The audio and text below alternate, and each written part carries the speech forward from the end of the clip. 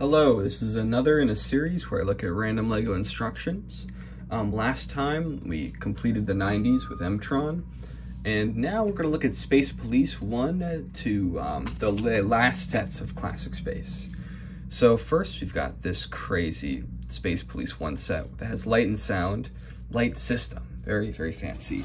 I don't own this set, unfortunately. I have this part of it, but I don't have the rest of it. I guess I also have the prisoner, but it's a very good design. I do want to get into Space Police 1. The red, the black, the blue, like all of those colors, I feel like they work really well together. Kind of like a inverted version of the original Space color palette. Or at least black and translucent red. This battery box info. I love the slightly chibi, or the slightly simpler way they depict minifigures, or truncated. Very cute. We kind of see a difference in the instructions where this definitely feels like a different graphic style, at least slightly. This is more of a book than the later ones, because a lot of the ones we looked at from the early 90s, they don't have many special things in them. They kind of feel stock in a way. I guess it's similar to modern instructions. Yeah, this build, really, really complete feeling. They fit a battery box in it, which is insane. It still feels good despite that and everything. Now this has to explain the way the light up system with the magnetic bricks. And in the back, we get an alt build. Wonderful, I love this. This one's funny because it's like they separate the two things. Where's the battery box? But yeah, Space Police 1. Oh, these prints are good too. I have another set from Space Police 1 actually. Let me get it. I think I almost by mistake left it in with the Classic Space. But no, it is Space Police 1. And that is the Command Lockup Base. Just a great set. It has one simple gimmick, but it rides that one all the way home. Makes basically perfect use of the space play, using all of the space and the elevated nature. Just very good, very good. But yeah, as a play thing, it's great. But as a display piece, very skeletal. Not a lot going on, unfortunately. Yeah, very dense instructions here. Very confusing too, with trying to match up everything, especially with a function. Sorry if you can't really see what's going on. Just flipping through it, just get through it. But, oh, look at that. A nice photo. In the back, hey, shows the play features with, I guess, closing and opening the prisoner cell and the raising of the cell down into there, which is just so good. And the way that he flies, so much movement in this, oh my god. And this alt build, which I guess uses the weird track system to move this thing up and down in more of a direct way. That little flare looks really bad, but it's unique. It's unique. Still gets the idea across. I guess that goes up and down. Perhaps that's some sort of scanner or something. Very militaristic, especially for late 80s LEGO. They usually try to stay away from that, but this is the point. The police isn't the military, it's different.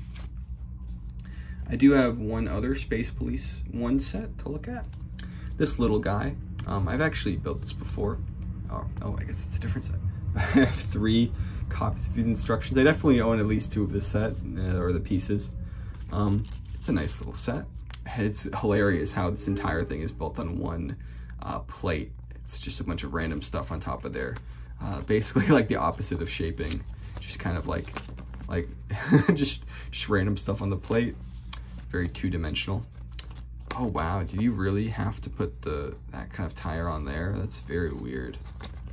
Huh. I've never even realized that. I guess I never paid attention to that part. Yeah, very basic instructions. We have a blue grid in this one. Kind of a different grid than the other Space Police ones. I guess they're all different. It's a little thicker and less sharp. So yeah, we got 3 of that. And then before this, it was Blacktron 1. I don't own any Blacktron 1 sets. They look great. Kind of a similar color scheme to Space Police 1, just with yellow instead of blue, and I think there's translucent yellow. But yeah, I do wish I did have that theme, but every set in is quite expensive. I think there's only 6 sets. But next we have Futron, one of my least favorite space themes. This simple offering is an exception though. It's just a nice simple set. Kind kind of very similar to Classic Space, you know. Futron in a lot of ways just feels like slightly more complicated Classic Space, but like in ways that don't make it more appealing, just kind of different. Not a huge fan of the aesthetic. Colors are also just kind of very boring. Black and white and red, wow, great. Or just black and white basically, with random translucent colors, but yeah, not my favorite, but hey, I've got 2 of these. This is an example of more of a typical Futron offering. Just not very good. I feel like it doesn't make great use of these hinged pieces. Oh, it's a walker though? That is kind of interesting. Okay, I take it back. This isn't a terrible set, but still just, I find it kind of ugly, I'm sorry. Kind of packs a lot of these small 1x1 pieces in such a dense space, but they don't feel super cohesive. I don't know, not a fan of this really. Unfortunately, I do want to like it though. I guess you kind of don't even really see it. It's holding itself up like that. Yeah. The one Futron set I do have that's substantial is the monorail base, this behemoth of a set. I don't have every piece for it. I even have the instructions to the accessory kit, which is kind of insane, or at least an ad for it or something. I think this actually folds out and shows you a bunch of different possibilities, which is really fun. Or I don't know if it's an ad or whatever, but yeah, great set, great set. I can get past my qualms with the boring Futron graphic design and aesthetic, because the monorail is fantastic. It's the monorail, man. Like, how can you go wrong with that? This was the most shocking thing. I was shocked to my system when I found out that this was in the lot. I was just like, holy crap, this is an insane set, one of the most legendary space sets. Hey, fold out instructions, look at that. Wow, the whole thing is just massive. I can't even show it really, but yeah. And here's some alternative tracks, or alt builds. It really does look like mostly alternative tracks, because just big dome than track. This one's hilarious. This like roller coaster kind of thing going on one way. Yeah, wow, crazy. Yeah, and now we have completed all of the non-classic space waves. Now we're back to pretty basic classic space. And I will look at a few of those sets. Yeah, I will look at a few of those sets. I have them in set order, so, all right, vaguely set order. This is the Starfleet Voyager. Very complicated, very busy, but also pretty cool. I do like this set. I think it came out in 1986. This is kind of like the last huge blast of classic space, because there were actually sets that coexisted with Futron, but nothing crazy. The Black Spaceman, that is the hardest one to get. I don't even have one despite owning multiple sets he's supposed to be in. Yeah, instructions here, pretty basic, similar to what we've seen since Space Police. You know, a little bit darker colors. The numbers are the same as that series. We show the play feature where we have this like little vehicle that goes in and out of the thing. Very good there. Very good, very good. This is a fantastic set. Those ribbed pieces add so much, even though they're so hard to find and make the set so expensive. The way they're used there as a turbine is just so cool, even though, again, it makes it so expensive. So much extra stuff all over the place in this build. Just feels extreme. Like, this is crazy. Crazy. Oh, I like bumped into it. Next in the line is the Galaxy Commander. Another big set.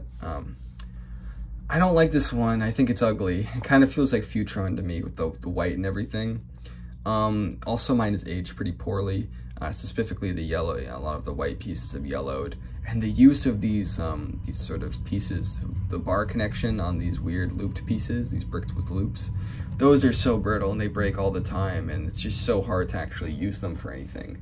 And they're everywhere in this set. Oh my god, there's like at least 20 of them. It's insane.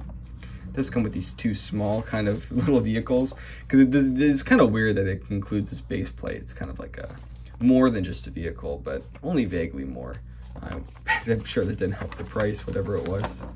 But yeah, I love the way they draw the space people in these instructions. Yeah, not my favorite. I'm not a huge fan of this set. I do like the play feature where you have this droppable box, which I guess is why they include a base plate. Because maybe the idea is that you drop the thing down there.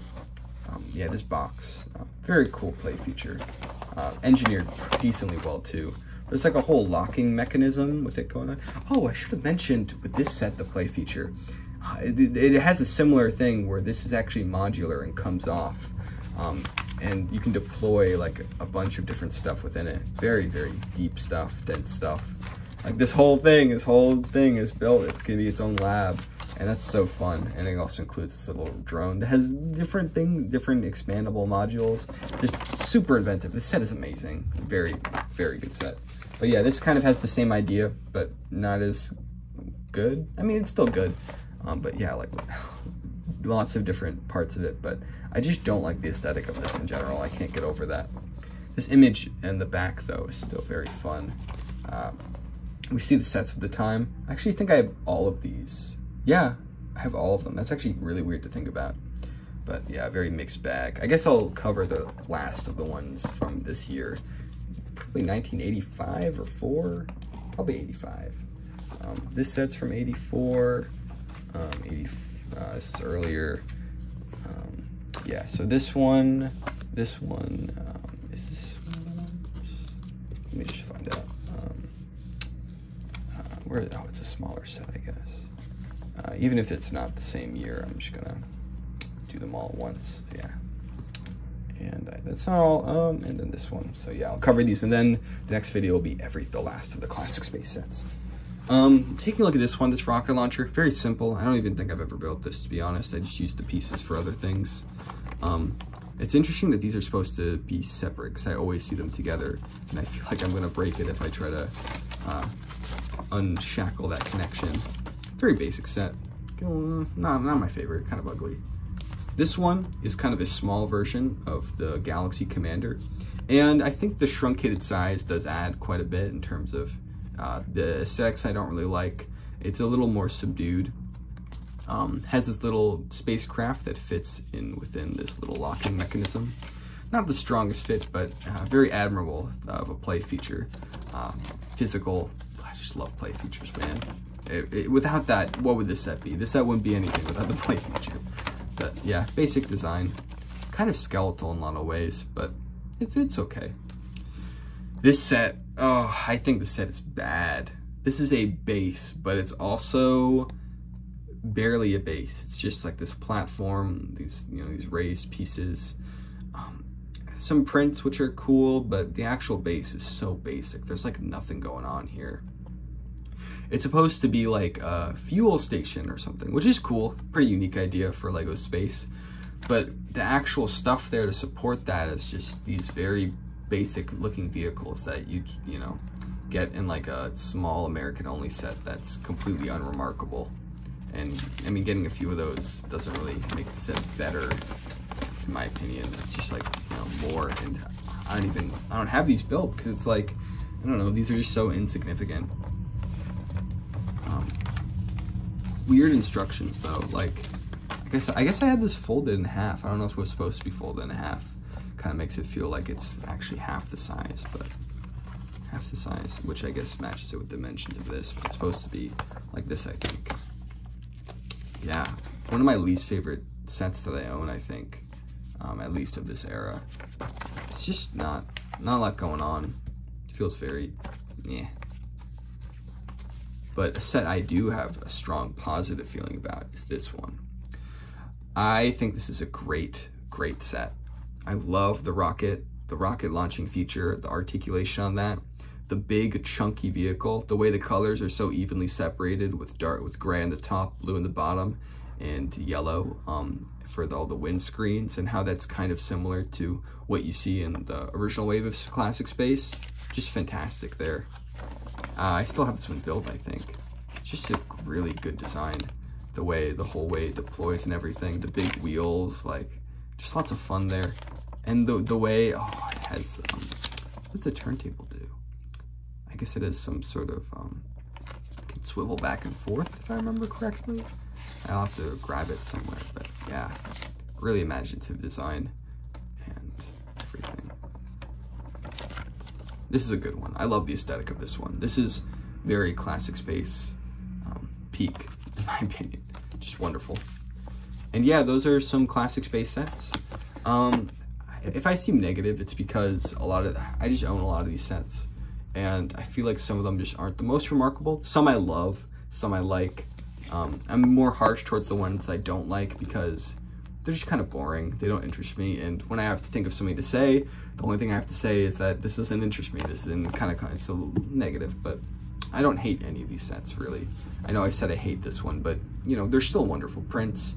Still, it's got the space vibe. Still, you know, it's a unique idea, but don't take my criticisms too harshly.